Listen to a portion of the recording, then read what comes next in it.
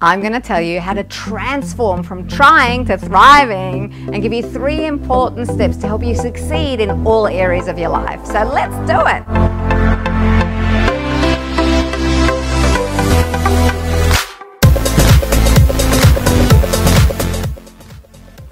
Do you feel like you're always just surviving life, just getting through each day and trying so hard to please everyone and live up to their expectations that it's hard to find to actually achieve any of your own life goals?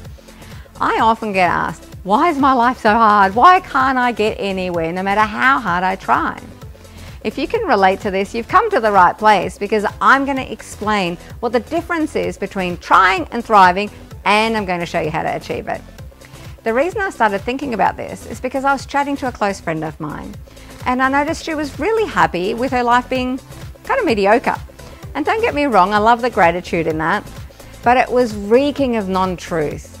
She said that she was happy in her job, waitressing on a minimum wage, full-time, with no time to herself. She said she was happy in a relationship that wasn't going anywhere. She desperately wanted kids and he definitely didn't. She was happy not to strive for even health. She was content in just putting up with pain every day. I couldn't understand it. Then it came to me. She doesn't believe that she deserves more out of life. And that's when I realized we're so conditioned to live small, to accept pain, stress and anxiety as our norm.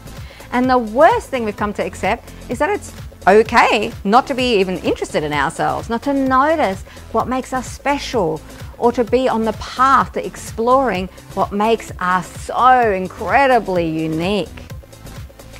That's the difference between those who try and those who thrive.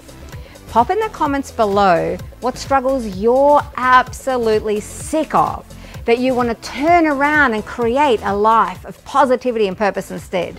And make sure you watch all the way to the end of this video, because I'll be sharing my top tip for today.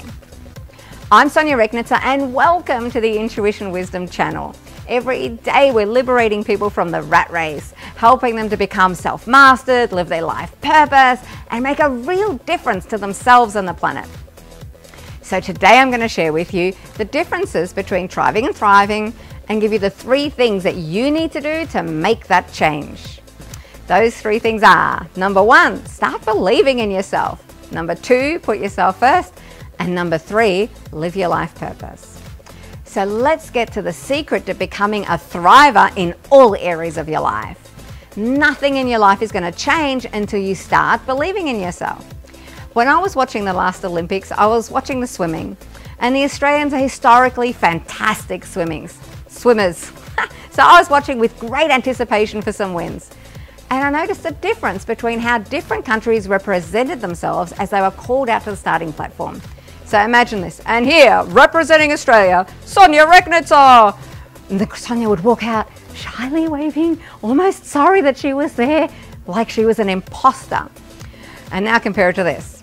And from the USA, Sonja Rechnitzer. And Sonja comes out, yeah, waving confidently like she'd already won. The American athletes were walking out as if they'd already won. They had allowed in as their reality, seen it, visualized it.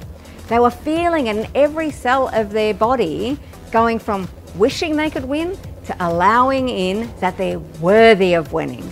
Talk about giving yourself permission to thrive.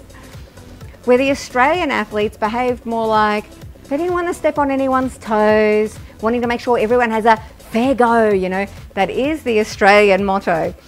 Wanting to make sure that they don't stand out so people can cut them down. That tall poppy syndrome.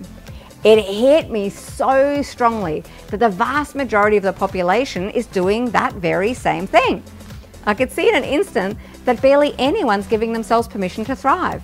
They really just need to say to themselves, hey, I wonder what life would be like if I actually saw what could be possible for me.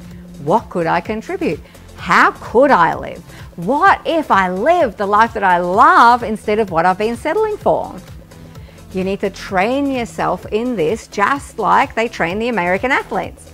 So what I encourage you to do is to look at your belief systems, how your family lives. Does your family give themselves permission to thrive? Does your country or society give you permission to thrive? Or are you stuck in a family or country or society that's keeping you small?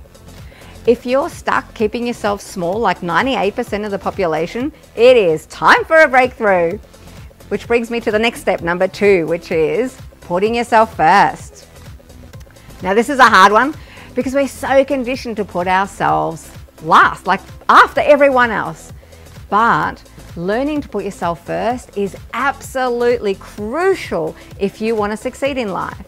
You must learn to stop allowing everyone else's needs to come before yours.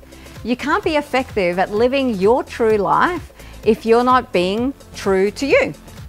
You can't be a great parent or partner or friend if you haven't looked after yourself first. You absolutely must look after your needs first if you want to make a difference on this planet. This means doing what you love, not doubting and questioning your worth in the world. It means trusting your intuition rather than other people's opinions. And it means no longer comparing yourself to others and investing your time in the most fulfilling path for you. We often think that putting ourselves first is being selfish, but we're not, or that we're not good people if we say no to things. We feel guilty about letting other people down. We're brought up to think that our value as a person is based on what other people think of us. But the truth is that when you focus all your attention on others instead of yourself, your life is severely limited, and that's when depression and exhaustion happen. You've got just nothing left in the tank for yourself. When you give yourself permission to put yourself first, everything changes. You're more relaxed, you're productive, more authentic, and your life begins to flow with ease. You're on path from surviving to thriving. But there's one very important thing that you need to do, and that's number 3, live your life purpose. Whether we realize it or not, we all have our own unique gift, a special reason that we're here on this earth for. It's called our life purpose. When you start to connect to your intuition, you're able to tune in to your true self, and that is where the answers to what you really want and should be doing with your life comes into clarity. Discovering my life purpose was, among all the stunning things that I discovered on this journey, the most profound thing. It was a total game changer in my life. One minute I was struggling against the flow, and then suddenly I had the support of the whole universe behind me, supporting me to move forward. That's exactly what being on purpose is all about. Life becomes effortless because you're in that universal flow. When you discover your life purpose, everything falls into place. You take charge of your life. You wake up with passion and excitement every day, knowing that you're sharing your gifts with the world. You become content, fulfilled, and peaceful. It's the one surefire way to thrive in life. Okay, so here's my top tip. Begin practicing acts of extraordinary trust in yourself. This is your game changer. But what does that look like? Start with this. If you have a gut feeling about something, no matter how subtle it is, trust it. If you have an idea that you want to follow, even if everyone says you're crazy, pursue it. If you're doing something that you love but you want to quit because you've kind of lost your self-belief, just take a break and then keep going, because success is always just one step beyond that point of quitting. Remembering you're so much more amazing than you give yourself credit for. Please remember that. And of course, make sure you subscribe so you get more videos like this one. I want to keep helping you out. Check out the Master Your Life Purpose playlist and join the Manifest Your Dream Life movement. The link to that $1 million idea masterclass that I'm running is in the description below. Give this a thumbs up if you liked it. Thanks for watching.